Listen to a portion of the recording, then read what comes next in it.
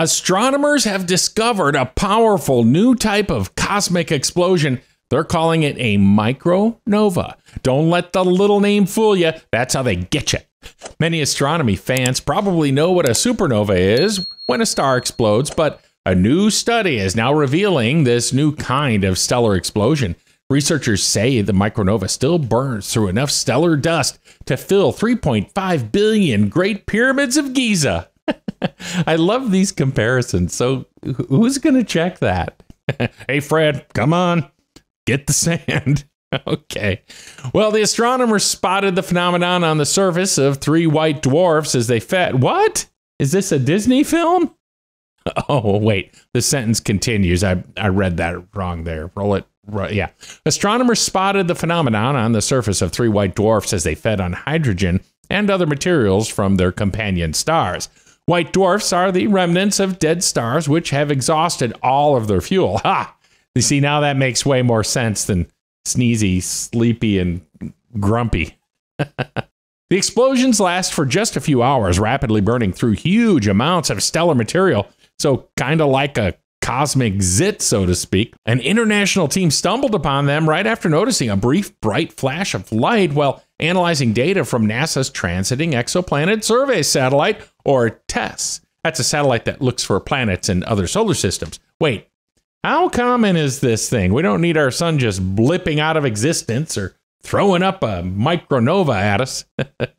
Hey, at least we could test that whole Great Pyramid of Giza thingy. I'm kidding. You need a white dwarf star, and we don't have one of those. And you need a companion star, and we don't have one of those. 2 of the explosions took place on the surface of known white dwarfs. The third required more observations using an instrument on the European Southern Observatory's Very Large Telescope, or the VLT on the ESO. Boy, scientists really do like abbreviations, don't they? Don't ask me. So what is the difference between a micro and a supernova? Well, I'm glad you asked. Despite their immense force, micronovae are small on an astronomical scale in comparison to nova and supernova, which are extremely bright and visible to astronomers for centuries. I mean, micronova only lasts for hours.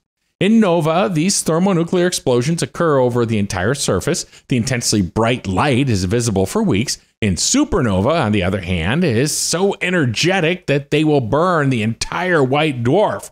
Those are the ones that last forever. Both types occur on white dwarfs with a mass similar to that of our sun, even though the actual star is as small as the Earth in size. That means it's really dense. This picture is the artist's impression that shows a 2-star system where micronova may occur. The blue disk swirling around the bright white dwarf in the center of the image is made up of material, mostly hydrogen, stolen from its companion star. Call the police!